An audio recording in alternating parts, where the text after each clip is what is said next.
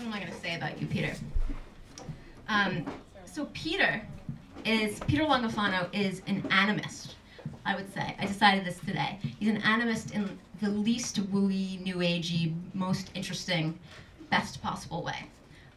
He has a lively imagination, and he makes everything else alive with personality.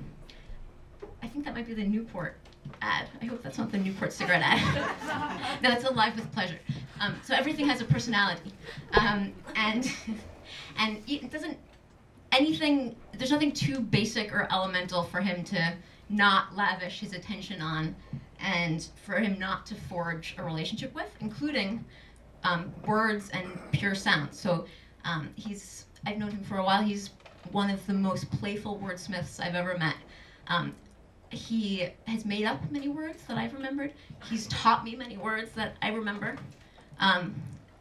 Did you guys know what bedizen means? Does anyone know what bedizen means? It's a good word. Peter taught me. Is it bedizen or bedizen? Decorated. Yeah, to dress gaudily. Yeah. Yeah. She knows. She knows. Yeah. Nice.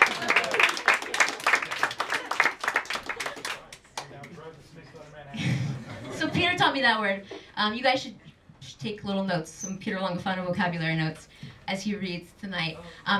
He's going to be reading from CHORDS, where he is making characters out of sounds. It's his latest project. And he takes every tone and he gives it a character, and then he makes them interact and make battle and make love and argue, and then it's a wonderful thing to behold. And it's a chapbook. It's forthcoming from the operating system at the end of the month, and you should look. I wish I had a copy to hold up, but you should look for it because it's coming out. Peter Longofono.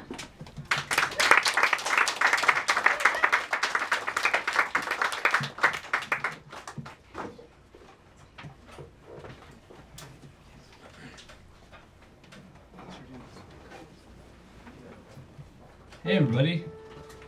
Hello. So that was a fantastic introduction. Thank you for that. And I think you set the tone pretty well.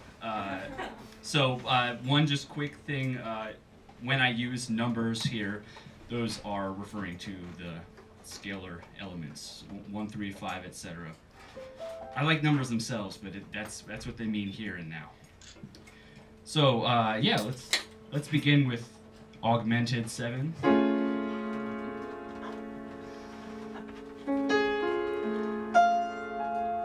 These quadruple adders, they wield their honorifics, a major film on jingoist advances in surge, all essaying the pictorial spread, the war chest, and vying fray-wise for primogenesis.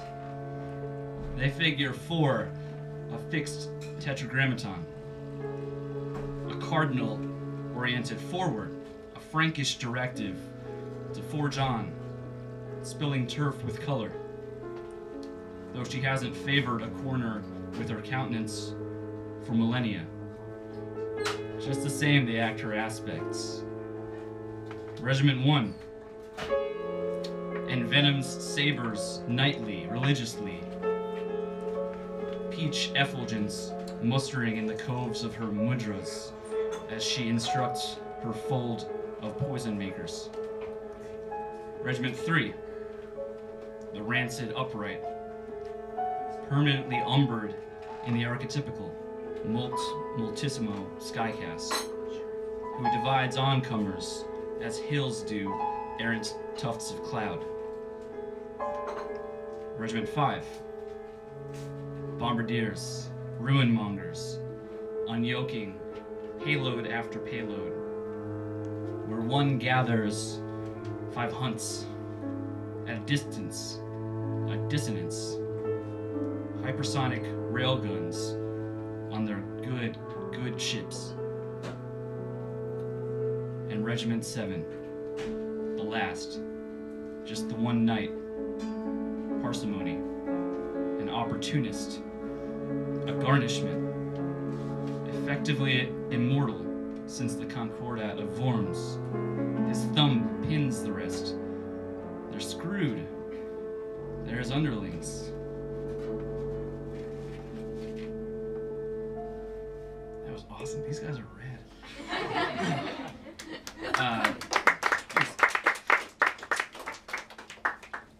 I really dig this chord, this next one. Try to use it as often as I can. Half diminished 7.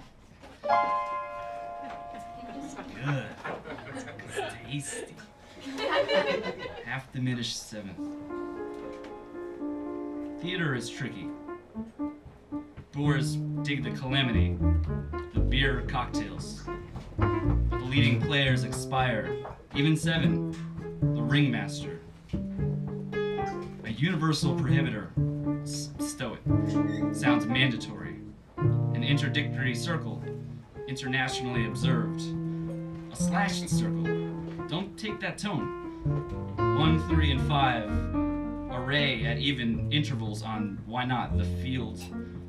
Play and repeat yourself out loud, but also in front and behind and aside. There they go, hurt, self-similar. They nettle like they invented it, each commemorating 7 in isometric succession, adorably panicked. Blotto, bearing down, teetotalers. It's hard mode telling them apart. They titter, faithless and unstatuesque. Over they go, like unto wise old government. Timing's great, Jesus. Fully diminished 7.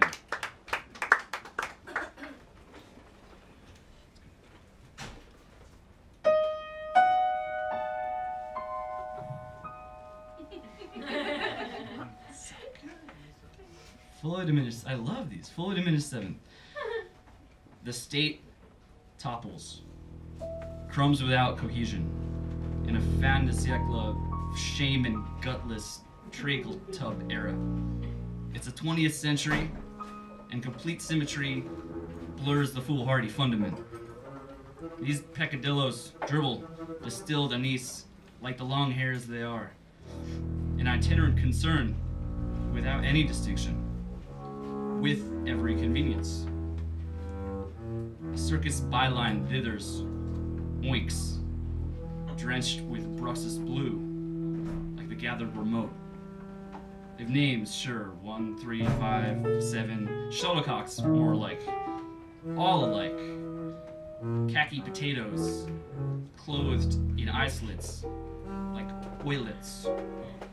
Invert them, subvert them. They're enharmonic starch, stackable, modular. Small wonder they were numbered, easier to kill. Even so, dying in ignominy, even so wrenched from the Empyrean, these are characters baffled. Pity the tapestry with which these meddlesomes and mass magnetizers perform their disbandment.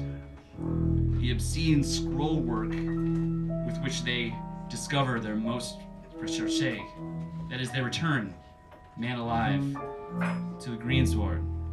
They find themselves before us. This is a noir chord, minor major 7.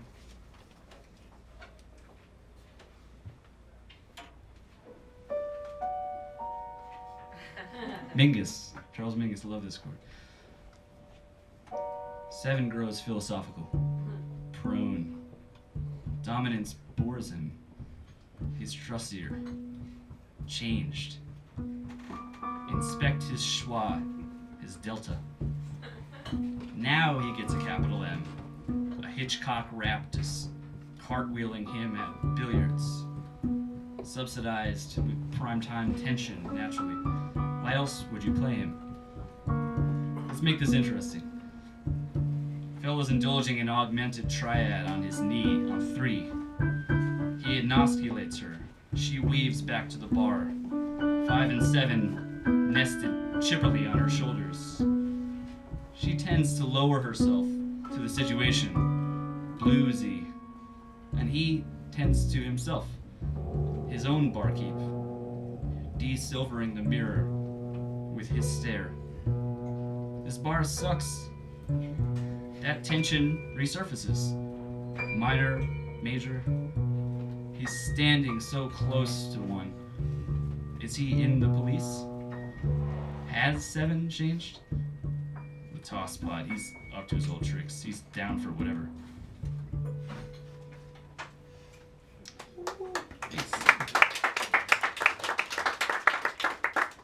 Is the volume balance okay? Woo. Good. Minor 6-9.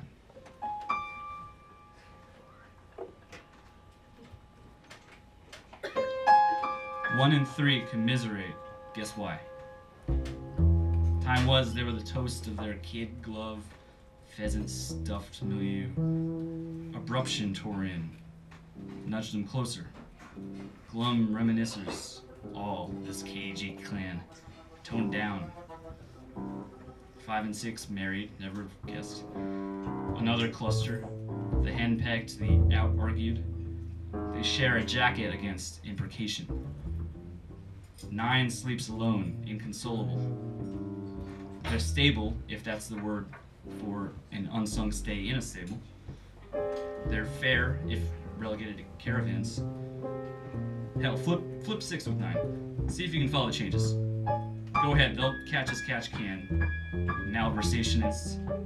They don't fight, work, earn, trade, pray, or listen. The barbarians won, that's what you want to hear, that's why they hide. Such is the gypsy character, the gnaw, cellophaned, and fretting idly in Hungarian minor. Take Topsy from the top. Take Turvy. Major 9. Am I going too fast? Alright, cool. Major 9. Okay. Sounds good.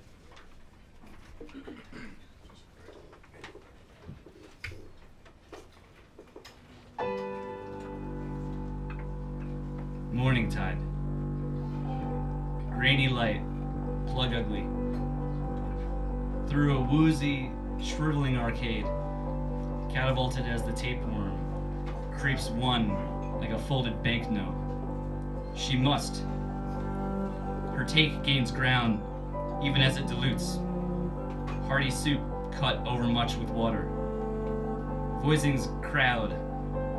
1 and 3's grim sideshow has them hoisting to the boy, a shuffling-shouldered, hyperextended concern. 7, the load bearer, clearly fled, smitten or schismed or some such. Vanity, that cluster of polyps, grew exaggerated in his brain forest. Listener, are you queasy? Well, yeah. Here's where 5 betook her starvation, the first to succumb in this 5-some's privation. From the floor she molds 9's thermospheric mug, a compound bombast in the next octave. Correct or not, 5 to the last in Punic rack would not feed. Now take 9. Much like hunger, he pines for relief, to be overpopulation, to spread. And it's for damn sure he'll never retract. Compare 5, immeasurably wiser for slipping this mortal wallet. Ask for her in a vamp, in a comp. She's relieved to be absent.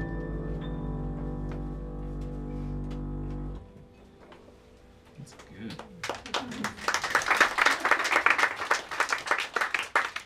I feel like I'm in the way. Jeez. Yeah. Dominant 7, sharp 9. Got some of that Hendrix chord. Dominant 7, sharp 9. What else but a disc of hammered tin? A chintz spotlight on 3. She who is pleased to disgust us. Who's also winsome, but little, like smallpox. 3 is many at once. Though she hurts to harbor, she's so convincing in withholding satisfaction that we feel ourselves her tormentors. The doppelganger, the difficult-to-interpret squirm, its nebbish succade. Fi's still playing dead or Helicule, hard in his glance backwards, light not to turn around, to insubordinate. Hold on to one if you can.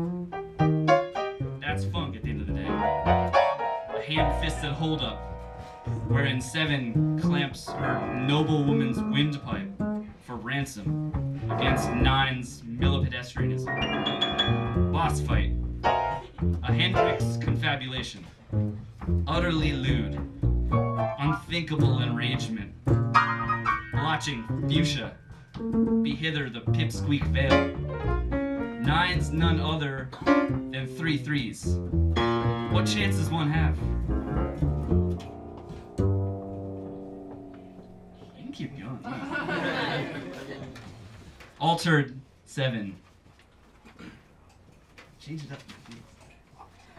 Do all the alters. Oh. Yeah. Altered dominant 7th.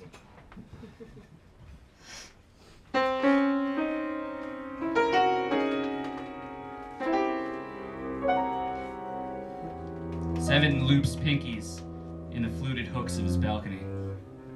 Lupercalia, California, 2 weeks into February. By none so much, by fume topiary, the rumor of it inflicts his scaffolding. Is Cappadocia so far off?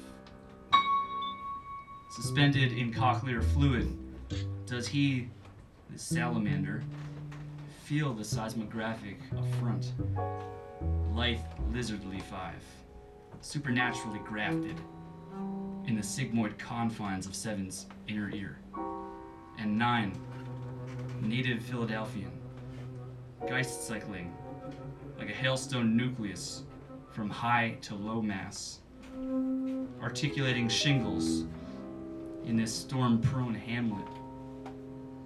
Grüß Gott, great Scott, Valentinius had soul and valor. Observe Valerian's anxiolytic agency, his knuckly, spavined claws, long absent the finesse to wield a saucepan, held petrification off in time to snap these reptilian spines, to cure the jailer's purblind daughter. Witness 13, starting from a scoliosic sleep, miraculously flat. Listener, listen. B7 again, brought up from your first ever peak, from the peak of the State House Rotunda. What will it take you to keep you from leaping, you leapling, to illustrate, as tritones do, the mortal difference just 3 steps makes? How else would your fell deeds redound, if not paltrily, applausibly? This is my favorite chord, not my favorite poem. I love them all, but dominant 13. Let's get that. Filthy.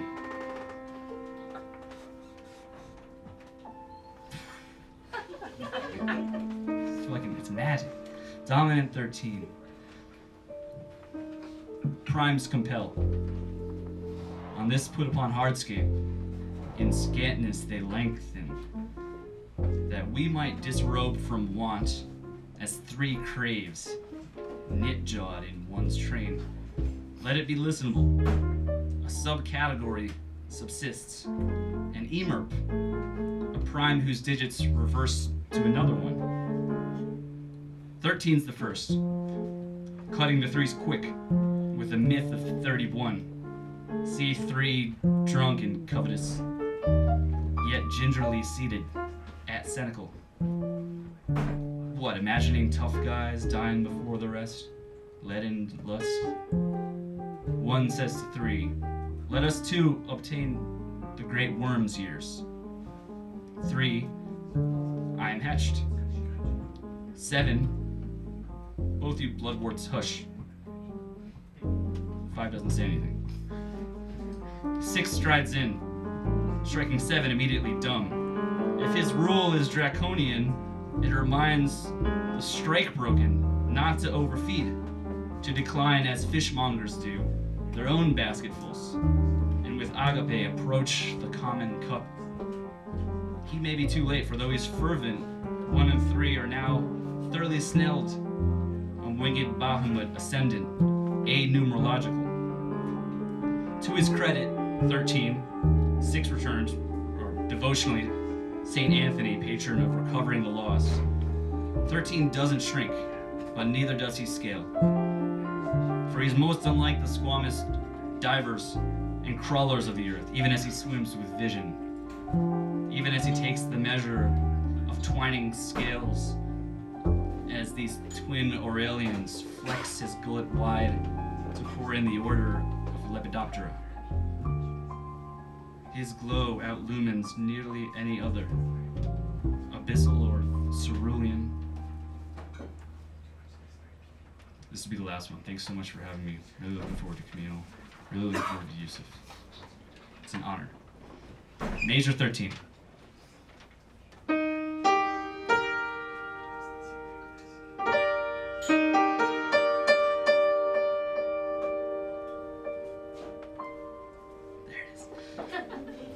One is mortally ill, teeth templing from grand generations, truth be told. She perceives 3 and 5, her juniors, circling her like wolves, her wastewater.